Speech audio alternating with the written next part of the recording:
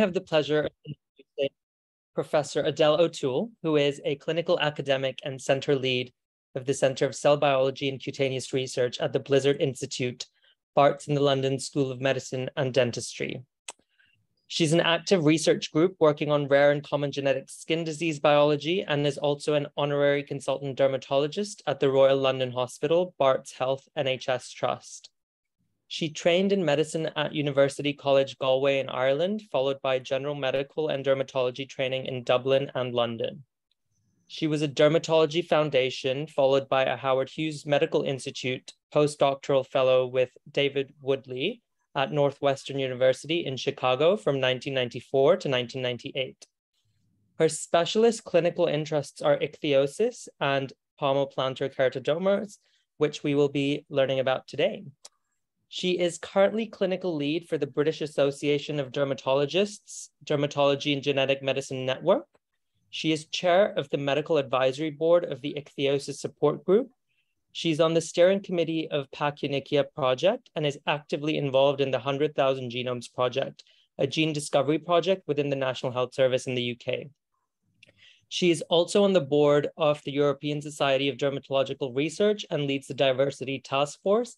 And last but not least, she's the most recent winner of the British Society of Investigative Dermatology Medal. So without further ado, Professor Edel O'Toole. Thank you, Monty, for that very nice introduction. So I'm going to talk about the Palmoplantar keratodermas, how to make a diagnosis clinically, and the fact that there are therapeutic challenge and developments in that field. So these are my disclosures, and I do not benefit personally from any of these collaborations. So I work in Whitechapel in East London, which is a very diverse area. And this is our hospital here on the left in blue with the helicopter pad on top. And I do research here at this building, which is just down the road from the hospital. So my life in research and in the clinic are appropriately blended. So I'm going to talk about a couple of things. I'm going to mention a small bit about the structure of the skin first. Then I'm going to talk about taking a history from a PPK patient. I'm going to talk about diffuse PPK and the various types. I'm going to talk about focal PPK, including Pachyonychia congenita and the differential diagnosis. I'm going to talk a little bit about other syndromic PPKs. I'm going to talk about things that can imitate PPK. And I'm also going to talk about management of PPK and advances in the field. So keratodermas in general are caused by mutations in structural proteins within the skin. And examples include mutations in keratin genes. So keratins are the most abundant protein expressed in keratinocytes, the cells in the epidermis. You can also get mutations in structural proteins that stick the keratinocytes together. For example, desmosomal proteins such as desmoplakin, gap junction proteins such as connexins, and adherens junctions proteins. This schematic shows the expression of various keratins in the skin. As you know, keratins come in pairs. So for example, in the basal epidermis, you've got keratin 5 and 14. In the suprabasal epidermis, you've got keratin 1 and keratin 10. When you get a mutation in a keratin gene, many of those mutations cause PPK. Keratin 9 is particularly important because that's expressed in Palmar skin. Keratin 1 and 10, keratin 1 is highly expressed in Palmar skin. And then associated with PPK, we often can get hair or sebaceous gland abnormalities. So note keratin 17, for example, which is mutated in Pachyonychia congenita, is expressed in the sebaceous gland, and it's also expressed in the outer root sheath of the hair follicle, as are keratin 16 and keratin 6A, B, and C. So when I see a patient with Palmoplantar keratoderma, if I haven't met them before, I ask all of these questions. I ask the age the PPK was noted. I ask about blistering. I ask about infections, including fungal infection. I ask about pain. Do they have pain in their feet? I ask about progression over time. I ask how the palms and soles change when they're immersed in water. I ask if their hands are warm or cold. I ask about sweating. I also ask about any problems with hair, nails, teeth, gums, or sweating generally, and you'll see why as I go through this talk. I'll ask about any other medical problems. I ask about family history. Is this sporadic? Is it autosomal dominant? Is it autosomal recessive? I ask about family history of cancer. I ask if the parents are related. If not, are the parents from the same area, for example, a rural town or island? When I examine, I look at the palms and soles. I look at the elbows and knees in particular. I look at for follicular hyperkeratosis or prominent follicles, especially around the waistline and on the thighs. I look for cysts, axilla, presternal area, genital area, buttocks. I look at the hair, nails, teeth, oral mucosa, and the tongue. So this is an example of diffuse palmoplantar keratoderma. We call it diffuse because the thickening extends completely across the soles and completely across the palms, and there's no sparing at the base of the toes. It can extend up onto the Achilles tendon, as you can see here, or onto the wrist. The commonest palmoplantar keratoderma is diffuse epidermolytic PPK, which is caused by mutations in keratin 9 or keratin 1. It's a diffuse keratoderma with an onset in infancy, and it's autosomal dominant. As you can see from this patient, which is fairly classic, in the upper left panel, you can see that there's fissuring of the keratoderma, and that's quite classic in keratin 9 mutations. Sometimes you can get transgradients onto the toes, and you can also get hyperkeratosis in areas of friction, for example, over the Achilles tendon. And if you do biopsy these patients, but I don't really do that anymore, you would see epidermolysis in the upper spinous and granular layers. Epidermolytic ichthyosis, previously known as epidermolytic hyperkeratosis or bullous ichthyosiform erythroderma, can also cause a palmoplantar keratoderma when you've got mutations in keratin 1. Again, this is a diffuse PPK, and a clue that it might be epidermolytic ichthyosis as opposed to a keratin 9 mutation might be hyperkeratosis in the flexures. So for example, in the popliteal and antecubital fossae, or a definite history of blistering. Diffuse non-epidermolytic palmoplantar keratoderma of the Bothnia type is a diffuse waxy thick hyperkeratosis from the first year of life. You can get curvature of the nails, and dermatophyte infection and pitted keratolysis are common. So you can see that this patient here in the lower panel, the dorsum of the hands is affected, and that's likely to be all fungal infection, and we'll go away with the treatment. This is a teenager that I saw who has this type of palmoplantar keratoderma. And as you can see, she's got this erythema extending onto the dorsum of the foot and onto the medial aspect of the foot, onto the dorsum of the fingers. And all of that erythema went away with oral terbinafine. So this type of PPK is caused by mutations in aquaporin 5. Aquaporins are water channels in the skin. And one distinctive feature of this type of keratoderma, all keratodermas will go a bit white when you put them in water, but in this case, the hands get quite spongy and the whiteness and the sponginess lasts for up to half an hour. They also can get Corynebacterium superinfection causing pitted keratolysis. Nagashima type PPK is a similar type of PPK, which is recessive. Again, it's water sensitive with frequent dermatophyte infection. There's marked erythema, but less hyperkeratosis, as you can see here. It's caused by mutations in serpin B7. Serpin B7 is expressed in the very upper part of the epidermis. So that's why the phenotype is milder. And recently, Ellie Sprecker's group just described this new autosomal recessive PPK caused by mutations in serpin A12.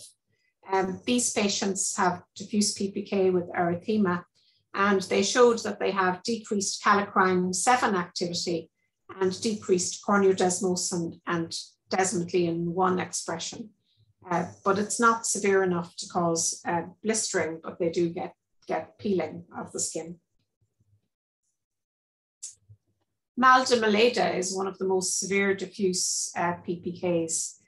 This has a typical appearance. You get this diffuse white macerated appearance, which you can see in the left upper panel. And there frequently is transgradients onto the dorsum of the hands, dorsum of the feet. And you can also see that there's hyperkeratosis around the ankles. These patients frequently have perioral erythema and cheilitis and also have nail abnormalities. So Mal de Maleda is autosomal recessive. It's caused by mutations in a gene called ARS, which encodes the SLRP1 protein. SLRP1 is known to bind to acetylcholine receptors, and it controls TNF-alpha release from macrophages. This is just a further example of Mal de Maleda. So you can see this white macerated appearance is very typical. They often get bacterial and fungal infections. Moving on to focal PPKs. So in focal Palmoplantar keratoderma, you get calluses on the pressure areas. So these can be small calluses, as in the left panel, or they can be larger calluses, which are more confluent in the right panel. You always have sparing of the instep, and you always have sparing in general of the base of the toes. But you can have calluses on the toes or just below the base of the toes. The best known type of focal keratoderma is Pachyonychia congenita, which can be caused by dominant negative mutations in one of 5 keratin genes. So keratin 6A, 6B, or 6C, or 16 and 17. Historically, Pachyonychia congenita was classified into type 1 and type 2, but this is no longer the case because we know that all types of PC have cysts. So previously it was said type 2 was associated with cysts and type 1 was not. But we now know that all PC types get cysts, but some more than others. So Pachyonychia Project, which is a patient support group for patients with Pachyonychia congenita, got together a group of dermatologists and scientists called the IPCCR, and they have been collecting a lot of data. I should say we, as I have had quite a bit of involvement with the Pachyonychia Project, have been collecting a lot of data on patients with PC from throughout the world. And basically in PC Project currently in the registry, 40% of patients have keratin 6A mutations, 33% of keratin 16 mutations, 15% of keratin 17 mutations, 9% of keratin 6B, and 3% have keratin 6C. Data supports three main features: dystrophic toenails with at least one toenail involved, plantar keratoderma, and plantar pain. And if you want to read more, there is a gene reviews, which is free online on Pachyonychia congenita, which was updated in November 2017. So here is a panel of the plantar keratoderma in Pachyonychia congenita, and you can see that it's extremely variable. So some patients have a lot of callus, as in the bottom right, and some patients have smaller calluses, as in the top center.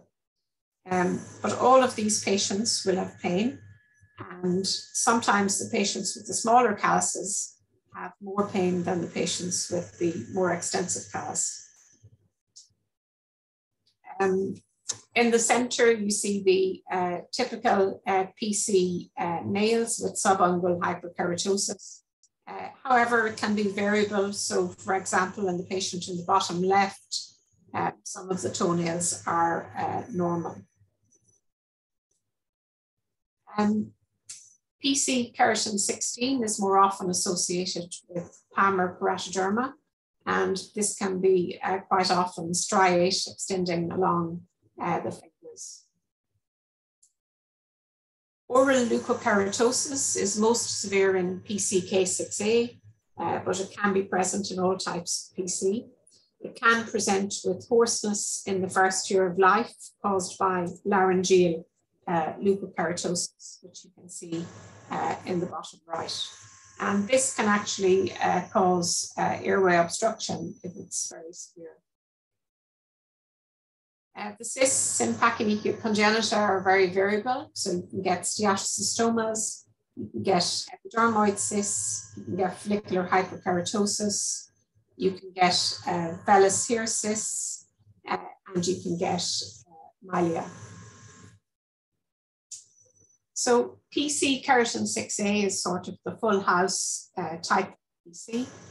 Most patients have oral leukokeratosis. All 20 nails are thickened at birth in 97%. About half have follicular hyperkeratosis.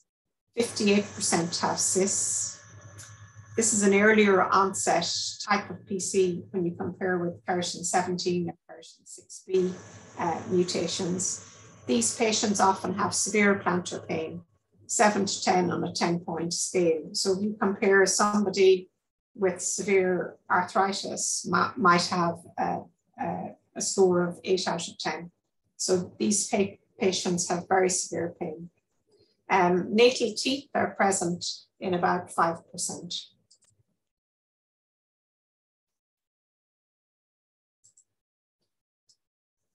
There are particular problems in infants with usually PCK6A. They may have feeding and sucking problems with crying after a few seconds. There's also a phenomenon described called first bite pain, which lasts 15 to 25 seconds in children with PCK6A, normally between the age of 4 and 12. This is often misdiagnosed as an ear pain or an ear problem. In the babies, enlarging the hole in the teeth may help. The use of a syringe for feeding or thickening formula with dietitian input. After an initial crying, feeding can normally resume.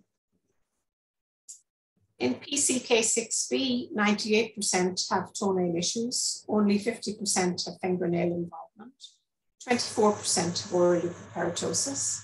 They quite frequently have cysts.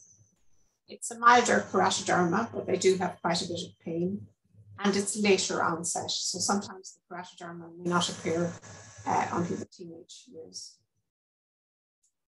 PCK6C is probably underdiagnosed. They may just have a few nails involved. So for example, 2 to 3 nails. 24% have cysts. The plantar pain varies, but just because it's milder does not mean that they have less plantar pain. Some of them have quite severe plantar pain.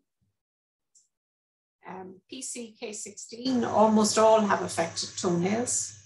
They can have splinter hemorrhages, which is a specific feature. Less have cysts, so about 14% of follicular keratosis. There's an earlier onset of plantar keratoderma versus keratin 17 or keratin 6B. The pain can vary from 4 to 9 out of 10, and they have more palmar involvement, as I showed you in the earlier slide. PC keratin 17, most have extensive cysts, including steatocystoma multiplex, 76% of a history of natal teeth. Plantar pain is variable, so there are some patients here who don't have much pain, but again, there are patients who have severe pain.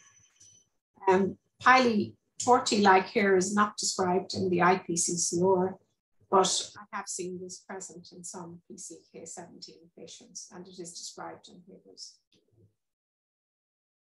So PC can be associated with hidradenitis suppurativa. A recent paper published in the BJD described a survey of the IPCRR, and 25.9% of patients reported HS-like clinical features. 43% of those had PCK17.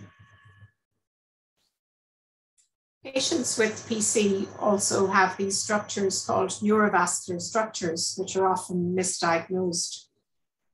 And we don't know for sure that they're neurovascular structures, but they definitely seem to be vascular, and they appear to be associated with nerves, as they are extremely painful.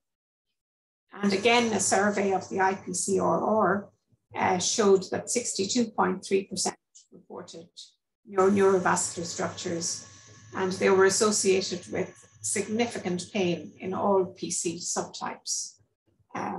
And here you can see on the left what they look like. So basically they're bleeding points within the callus, and if you pare them down, they're extremely painful. So they can appear superficially as black dots. Itch can also occur with PC and many types of keratoderma.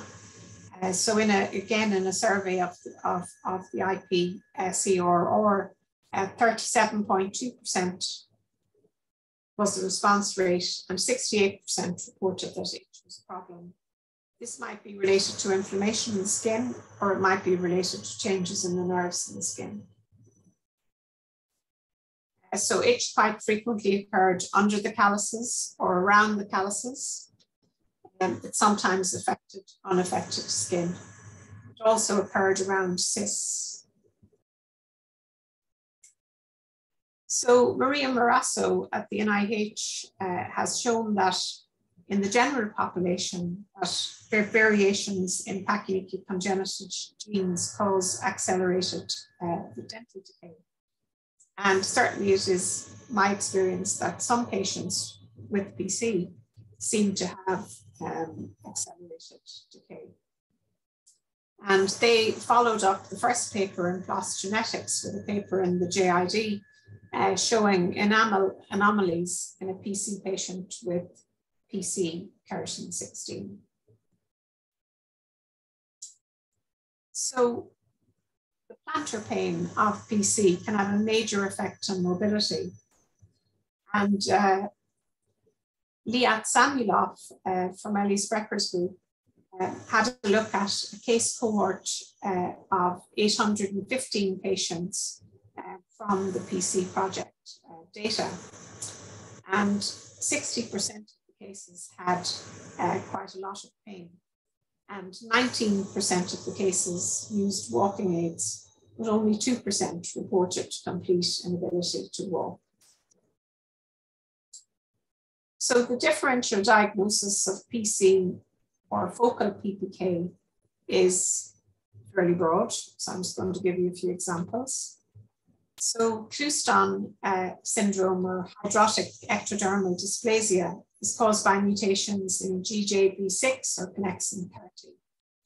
And these patients can have nails which look quite like Pachyonychia congenita. They can also have plantar keratoderma. But the distinguishing features are they don't have as much pain, and they also generally have hypertrichosis of the scalp hair and also of the eyebrows. Mutations in TRPV3 cause Olmsted syndrome, which is a very severe palmoplantar keratoderma. TRPV3 is a vanilloid receptor, which is important in itching and pain. So there is a milder phenotype of Olmsted, also caused by mutations in TRPV3, which can be confused with pachynuclear congenita. And these patients get quite severe focal keratoderma with calluses. And you can see there's quite a bit of erythema actually as well, which might be a distinguishing feature in some cases. Also, this patient has this erythema and scale on the tips of the fingers and an angular cheilitis. And this would certainly be in the differential diagnosis of pachynuclear congenita. Focal and striate keratoderma can also be caused by mutations in the desmosomal protein desmoglein-1. These patients generally have less pain, and quite often they have a striate keratoderma, particularly on the palms. Punctate keratoderma, in general, the patients have small papular or beaded papules. It's more florid in manual workers, and there's some association in some papers with malignancy. The papules can coalesce and look focal. So, I mean, it is a variant of focal keratoderma. This is just a further example of punctate keratoderma. About 50% of cases are caused by mutations in the AGA gene, which encodes for P34, which is involved in epidermal growth factor receptor signaling. In Black patients, one can see focal PPK. And here you can see in the left panel and on the right panel, focal pelocities, which are quite painful. Punctate lesions can also occur along the palmar creases. This is more common.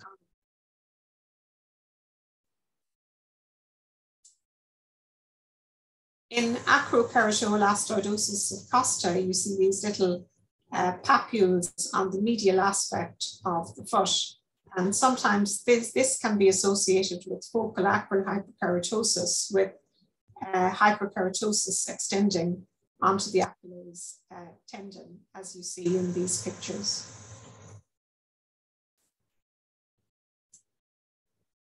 TOC, or tylosis with esophageal cancer, also has a focal PPK.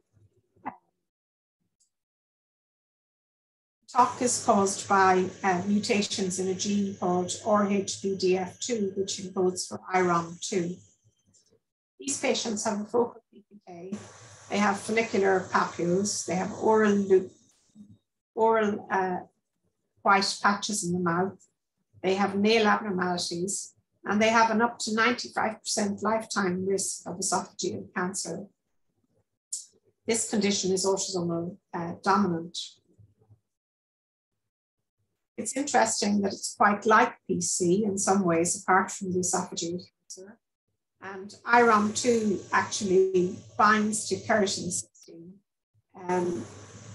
and they co-localize in keratinocytes. There are some autosomal recessive nail dysplasias. So, for example, this one caused by mutations in Frizzled6, which is a component of the Wnt pathway, which can present with 20 abnormal nails at birth. And this is often thought to be pachynuclear congenita, but genetic testing and the progress of the disease, i.e. they don't develop calluses on their feet, eventually make the diagnosis. Striate keratoderma can be caused by mutations in desmoglein-1, desmoplacan, keratin 1 or keratin 16. The non-syndromic type is generally autosomal dominant. Biopsy can be of value here in showing loss of cell-to-cell adhesion in patients with mutations in desmosomal genes. So for example, desmoglein 1 or desmoplacan. So palmoplantar keratodermas can also occur in syndromes. I've mentioned esophageal cancer. I'm just going to talk a little bit about PPK and cardiomyopathy because this is very important. So recessive striatic PPK with cardiomyopathy, also known as Carvajal syndrome, was first described in this family from Ecuador. These patients have striatic keratoderma, they have woolly hair, they have cardiomyopathy of the left ventricle, and this family turned out to have a mutation in the tail of desmoplacan, which caused loss of protein expression. Laxos disease, again, the presentation can be similar. These patients have woolly hair with cardiomyopathy affecting the right side of the heart. It's caused by mutations in plakoglobin, and homozygous individuals develop arrhythmias, cardiac failure, and sudden death. This is just a further patient with an autosomal dominant insertion mutation in desmoplacan. She had striate PPK. You can see it's quite striate even on the ball of her foot. She had woolly hair and a cardiomyopathy and died suddenly in her teenage years. Pivi Marathapu, who was a trainee who did a PhD here with us, had a look at patients with cardiomyopathy who had desmoplacan mutations and examined their skin phenotype and also the texture of their hair. And you can see quite nicely here that patients who are affected all have curly hair, but it can vary in the degree of curliness. So this patient here in the center, the hair looks more woolly, whereas in the bottom, the patient in the middle, the hair is just more curly than the two siblings. Palmoplantar keratoderma and deafness. Connexin 26 mutations are the major global cause of non-syndromic recessive hearing loss. And carrier frequency of common mutations is quite high in some populations. And dominant connexin 26 mutations can also cause PPK. Vohwinkel's syndrome begins in childhood. It's very rare. You see these shiny translucent papules on the palms. You can see starfish keratoses over the MCP joints. Sometimes they have a pseudoinum or stricture around the finger. They have hearing loss and mutations in connexin 26. Papillon-Lefebvre syndrome is an autosomal recessive PPK. These patients have extensor sericiform plaques and a focal or diffuse PPK. They develop periodontitis and lose teeth at an early age. This is one palmoplantar keratoderma, which is very responsive to oral acetretin. It's caused by mutations in cathepsin C. Schultz-Passage syndrome is caused by mutations in WNT10A.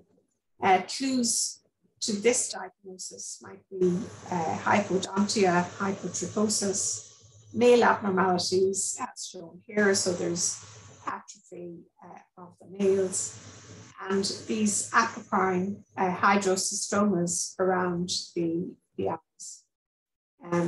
When you biopsy the PPK, you see equine syringo-fibroadenomatosis, which you can see here in the bottom right panel. We described some families with the Chinese group with what we called plaque syndrome, which is a recessive PPK caused by mutations in a gene called CAST, which encodes for calprotectin. These patients have peeling skin. They have acral keratoses, leukonychia, little pads over the interphalangeal joints, and cheilitis. Alan Hovnanian's group described patients with heterozygous mutations in a gene called PERP, which causes an Olmsted syndrome-like phenotype with a periorificial hyperkeratosis and a diffuse mutilating keratoderma. As you can see, these kids also have very abnormal hair, and it turned out that PERP affects expression of desmoplakin. This is a patient that I saw in clinic a while back, maybe about 2014, with this verrucous diffuse PPK on the soles and less prominent keratoderma on the palms and white nails. He described that he had very curly hair when he was young, which you can see up here on the top right picture, and it was less curly with age, but if he allowed it to grow, it would be quite curly. His sister had very long curly hair, which she said grew very fast. We exome sequenced this family, and we found that they had a missense mutation in a gene called FAM83G. And this mutation changed alanine to glutamic acid and was predicted to be damaging. It was also highly conserved in all species. We knew that this was the right gene mutation because mutations in this gene had previously been described as showing a woolly coat phenotype in mice, and also showing hyperkeratosis on the feet, or hereditary foot pad hyperkeratosis in dogs. And if you look at the bottom right panel, you can see that the dog with the hereditary foot pad hyperkeratosis also has abnormal hair texture compared with the dog on the right. Just to mention aquagenic keratoderma, it's proposed that this should be a cystic fibrosis related disorder, similar to pancreatitis, disseminated bronchiectasis, and congenital absence of the vas deferens. People with this disorder describe aquagenic wrinkling of the palms. So they put their hands in water and they get this sort of sometimes papules, sometimes sort of peeling of the palms. The palms go very white. Some of these patients will turn out to be CF carriers or CF patients, unusually. Things that mimic PPK in older patients or in late presenting patients, you have to think of hyperkeratotic eczema, psoriasis, localized PRP occurs quite commonly in children. Tinea can present as a diffuse hyperkeratosis.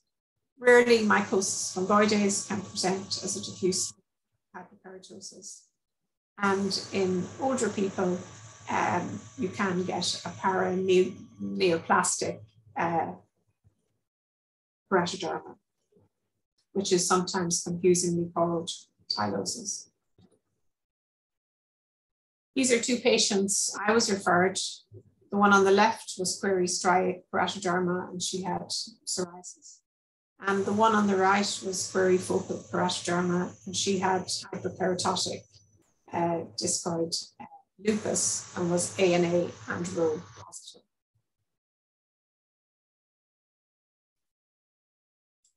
So briefly, investigation and management of PPK. So genetic testing can be performed if this is available to you. If the clinician is sure of the correct gene, for example, if you're sure it's a keratin 9 mutation, you could just sequence keratin 9. Most commonly now, people do exome sequencing and then look at a PPK panel, currently about 50 genes within that exome. Genome sequencing can also be performed, which would include non-coding regions, but this isn't widely available. Genetic testing takes up quite a bit of data. So as you can see here, an exome is about 2.5 volumes of books. So sometimes when patients are waiting for a result, they can't understand why it's taking such a long time. And I think why it's taking such a long time is sometimes it is a lot of data, or it's not straightforward. If it's straightforward, generally they get the answer pretty quickly. So PPK is a chronic condition which is hard to treat, and empathy and support are important. Advising about supportive, comfortable shoes, special insoles might help some people, and socks with wicking or silver socks can help if sweating is a problem. Many patients pare down their calluses with instruments of various types, including scalpels, razor blades, things like ped eggs, etc.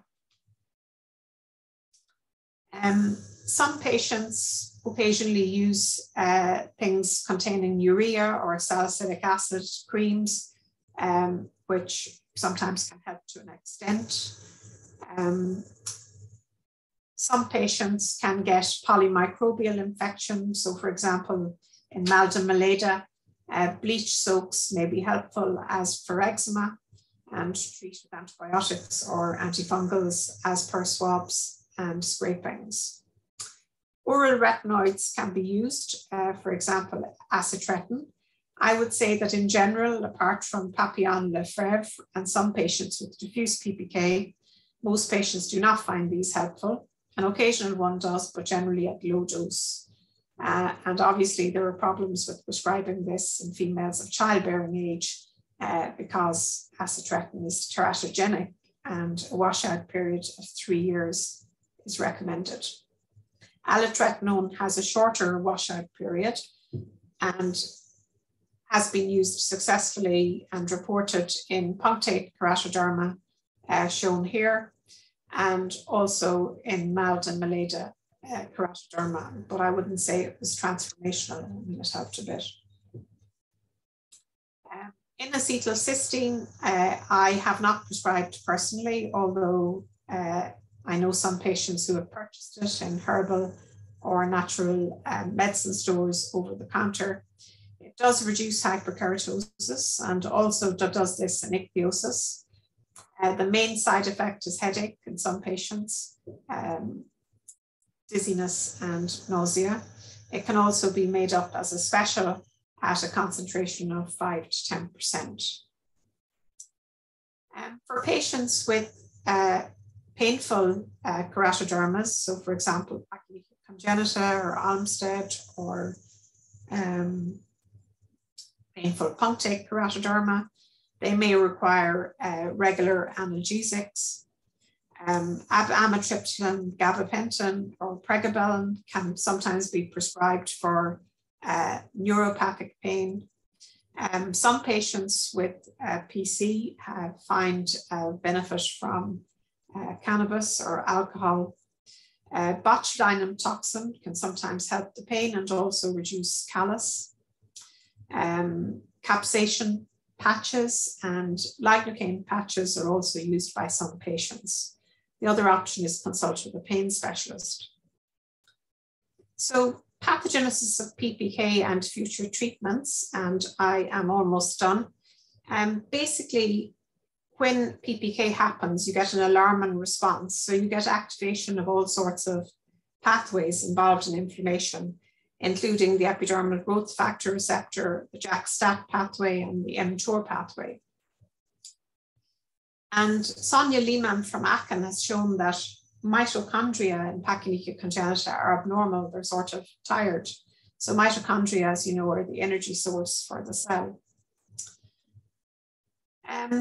Roger Kaspar with the PC project showed that topical rapamycin might be helpful in various ways. It decreases proliferation, decreases angiogenesis, and directly targets keratin 6A mRNA. And currently, a company called Palmoplantar Therapeutics are enrolling to the VAPA study, which is a study evaluating the safety and efficacy of a special preparation of rapamycin in adults with moderate to severe Pachyonychia congenita. So in Olmsted, you can get abnormalities where you do have abnormalities in the TRPV3 receptor. In Pachyonychia congenita and punctate PPK, you can also get abnormalities in the epidermal growth factor receptor. And they, both of these receptors are closely related, and TRPV3 actually enhances keratinocyte proliferation by activating EGF. So inhibiting the EGF receptor is also a possible strategy. And this is a patient of mine with Olmsted, the milder form, with a TRPV3 mutation that I have treated with erlotinib. And you can see there's been some improvement in his hyperkeratosis, and his foot is less red on the right-hand side. But the striking thing was the dramatic improvement in his pain, which I measured with this foot function index. So you can see his foot function index on the left was 89.4%, and it reduced to 10.58% after a month or two on erlotinib. His pain, he said, improved after 24 hours. So Celine Bodimer and her group have also described treatment of Pachyonychia congenita with EGF receptor inhibitors, showing decrease in pain, callus, and improved quality of life. siRNA therapies or gene silencing is experimental. Roger Kaspar has shown that you can make siRNAs to specifically target the mutant keratin 6A. So in the cell on the left, you've got mutant keratin in green and wild type in red. And on the right, he's targeted the mutant keratin 6A with siRNA, and you can see you get a normal keratin network. There are several reports now in diseases like hemophilia, for example, of successful RNAi therapy. So this is a possibility for the future. Pierre Coulombe's lab has shown that Pachyonychia congenita skin is in a state of redox imbalance with decreased glutathione and decreased NRF2, and sulforaphane, which is derived from broccoli, seems to improve this. So this is a further possible treatment for keratoderma. Just to put in a word for Pachyonychia congenita project, this is a US-based charity which provides support for patients, including information on the website, genetic testing for PC patients worldwide, and patient support meetings. So in summary, I guess my take-home points are: consider a diagnosis of PC in patients with focal keratoderma and plantar pain. Consider a desmosomal gene mutation in patients with keratoderma and woolly or curly hair, and screen for cardiomyopathy. Late onset PPKs are often inflammatory. Start with a low dose of acitretin, rule out tinea, and genetic testing, if you can get it, might be important for future treatment. I would just like to acknowledge my patients, Monty and Bill, for the invitation to speak, PC Project and patients, and all of the scientists here, particularly Francis Smith, Erwin McLean, Jan and Holly from PC Project, David Kelzel and his team. Thank you. Thank you so much, Professor O'Toole, for that really insightful talk. And I just wonder how many patients around the world might be getting misdiagnosed. Patients with PPK might be getting misdiagnosed as psoriasis, for example. It really makes you think that we're very lucky to have people like you and genetic testing available to us. I'm going to just start off. We've got about 10 minutes for questions, so I'm just going to start off.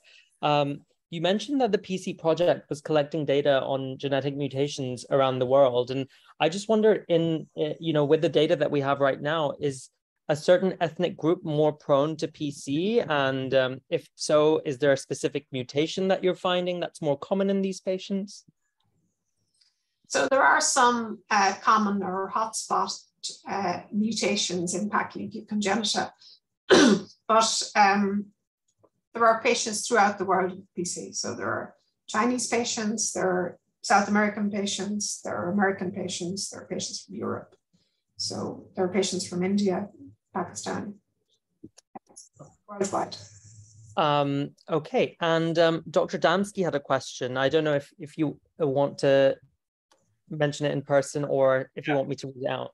No, thank you, Monty. Well, thank you so much for such a wonderful talk. It really was just such a phenomenal overview, and thank you so much. I was struck by the association that you mentioned between PC and hidradenitis suppurativa, and I'm just curious if you have any thoughts on potentially pathogenesis, and then sort of a related question whether or not, cysts that patients may develop are a nidus for that, or if they're totally unrelated.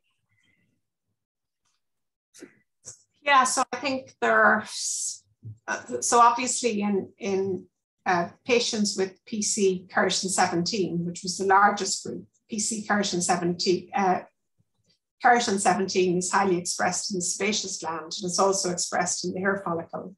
So it might make sense that you might get inflammation in the flexures, for example, the underarm area, in patients with PCK17. The genetic basis of hidradenitis suppurativa, I think, is understood in about maybe 10% of patients.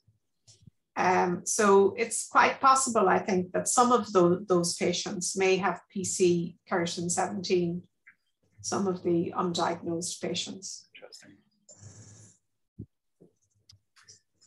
I think you had another question as well. Yeah, I'm happy to go again. So you mentioned that Black patients can get the punctate palmoplantar keratoderma, and I feel like I see that not uncommonly. And I was curious if you have any tips for management, or how do you approach management in such a patient? So Black patients that I see can have 4 things. So they can have punctate keratoses along the palmar creases, which some people, it may not bother them at all. They just think it's just part of life. And other people may be more bothered by it. Then you've got the people who've got acrokeratoelastoidosis. So they've got the papules on the medial aspect of the feet, and quite often on the around the edge of the thenar eminence, sometimes extending onto the flexor aspect of the wrist. Then you've got the patients with the focal acral hyperkeratosis who have hyperkeratosis over the Achilles tendon. Sometimes they've got callosities over the MCP joints. And quite often they have the punctate keratoses on the palms as well. And then finally, you've got a group who have a focal keratoderma with very small calluses, which are really, really painful. And I've seen about 5 of those. And I think for the patients who just have the punctate papules along the palmar creases, I would start off with advising things like salicylic acid ointments. So we've got CeraVe SA, for example, which has a small amount of 10% salicylic acid. We can also prescribe specials, which have a higher percentage of salicylic acid. Sometimes people scrape at them. Sometimes people describe trying to dig out the keratotic papule, which I don't think helps, actually, to be honest. I haven't ever tried someone like that on acetretin to see if that helps. I recall, thank you, that was so helpful. Yeah, I remember one patient in particular when I was a resident that had the punctate lesions along the palmar creases and was really bothered by it. And that patient did end up on acetretin, but there wasn't really much effect. No effect, okay, yeah. That's what I thought. I'm going to ask this question along the kind of along the same lines, not limes. You mentioned some patients with PPK have associated steatocystoma multiplex. Now, that can be quite a debilitating condition for some patients and really affects their quality of life. Any management tips for that? Anything at all? So steatocystoma multiplex is actually a tricky problem. And I've just got funding actually from the Leo Foundation, and the postdoc just started 2 weeks ago to do single cell RNA sequencing and spatial RNA sequencing in steatocystomas from patients with PCK17. So more will be revealed in due course. So next year's talk by you will be on this. Maybe 5 years time, knowing how quick science happens. Okay, we've got time for one more question, and we've just got that in the Q&A. Ahmed Khalil asks, any role of current biologics in treating many of these cases? Any upcoming biologics in the pipeline? I would think actually JAK inhibitors might be more helpful than biologics, particularly the topical ones. I think they definitely have to be tried. Okay. I feel like everyone's talking about JAK inhibitors these days. Okay, great. Well, thank you so much. I don't know if anyone has any other questions, but if not, I think we can let you go. Thank you. Great. Thanks, everyone, for tuning in as usual. It will be recorded and available on YouTube by tomorrow, I think. Thank you. Bye. Bye.